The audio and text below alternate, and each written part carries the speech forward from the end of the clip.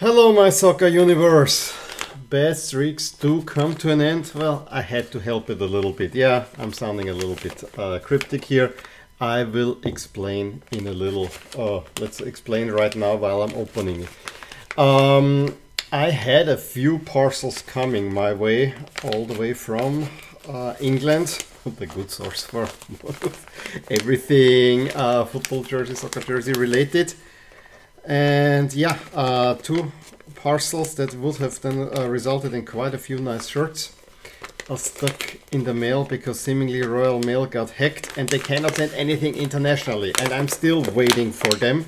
Fortunately, a third parcel is already on its way here from Classic Football Shirts. You can wait for that one. Seemingly they don't use Royal Mail, they use another shipping service and they're not affected. So yeah, at least one out of three is making it its way. However, I was really expecting that by the end of January I will have a third unpacking video. The blue Milan shirt that I showed you. This has been waiting around for quite a like two and a half weeks or so. And so yeah, I honestly didn't want to spend much more money, but of course you have to check the listings on Willhaben, and so I did, and I found a jersey. I have a lengthy wish list there, and I was about to get a few here and there, but it was always I don't want to spend that amount of money. But there was one particular jersey which is very much related to this one that while I'm not a big fan of it, I always said I kind of wanna have it just because the collection doesn't quite feel complete without it. And it was listed for 10. That would have already been a good price.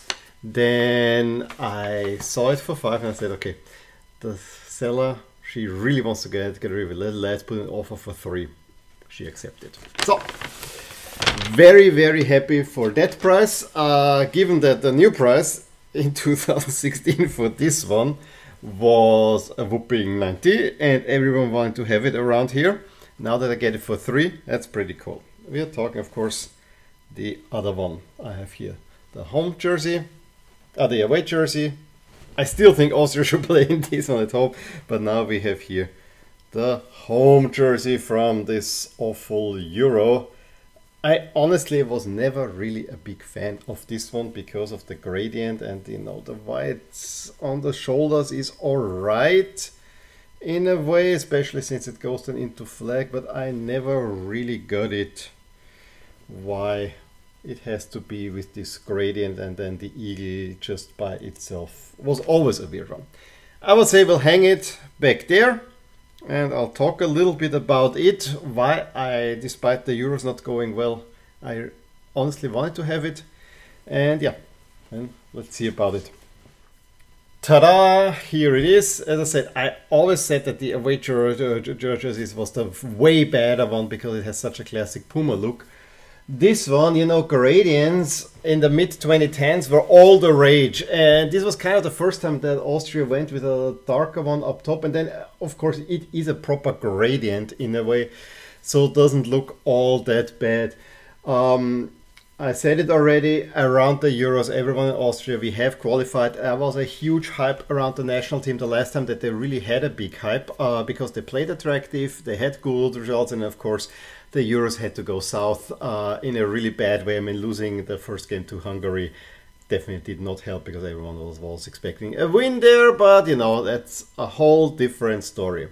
But I thought, I have the two jerseys from Euro 2008, which also did not go all that well. I might as well get the both of 2016 and probably have to work on the ones for 2020 as well. But there's also a positive end to the story. No, not the men's national team, the women's national team. Actually, they were not wearing it very often. I think they were wearing it only once in their last group stage game against Iceland, which they won 3-0.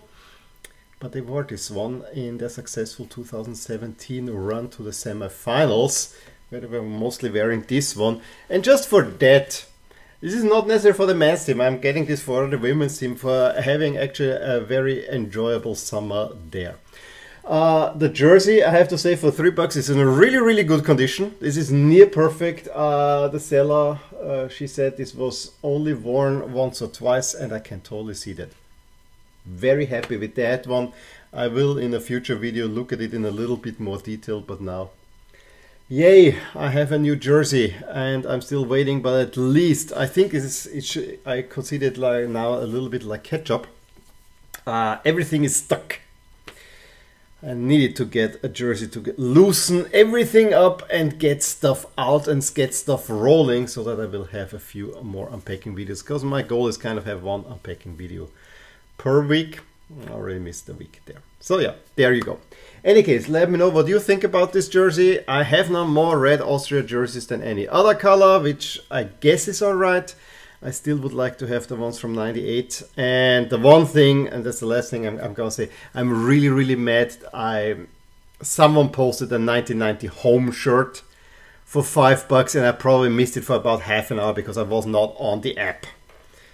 That would have been, because my first soccer related shirt was a t-shirt version of that one. I still want to have this one, of course, and you cannot get it for a reasonable price. But yeah, nice red Austria jersey.